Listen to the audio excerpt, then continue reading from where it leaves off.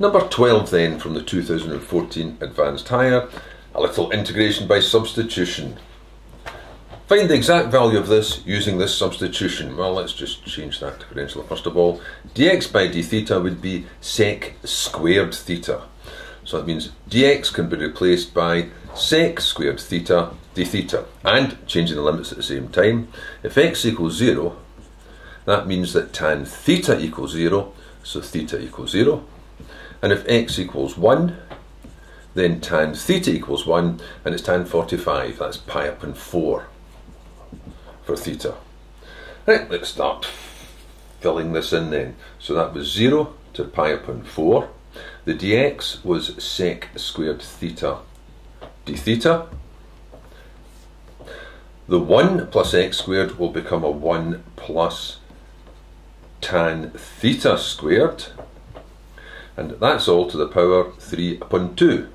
Now, 1 plus tan squared theta. You remember that connection from sine squared plus cos squared equals 1.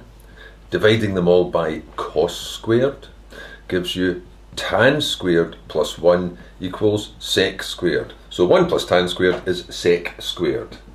So that will be the integral from 0 to pi upon 4 of sec squared over, again, another sec squared, but this is the power 3 upon 2. So that's going to be power 3. So with power 2 on top and power 3 underneath, there'll be 1 sec left underneath. Well, I use a line just to show that because there's an obvious next step. I will do.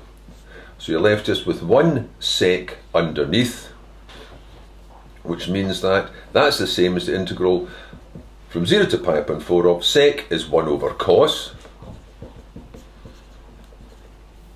I'll use that there anyway. So that means that it's just simply cos theta d theta. So that'll integrate back to sine theta to be evaluated at 0 and pi upon 4. So that will be sine pi upon 4 minus sine theta. Sine pi upon 4 is 1 upon root 2. Sine 0, is 0. So the final answer is 1 upon root 2. Or if you want, 2 over root 2. So there we are.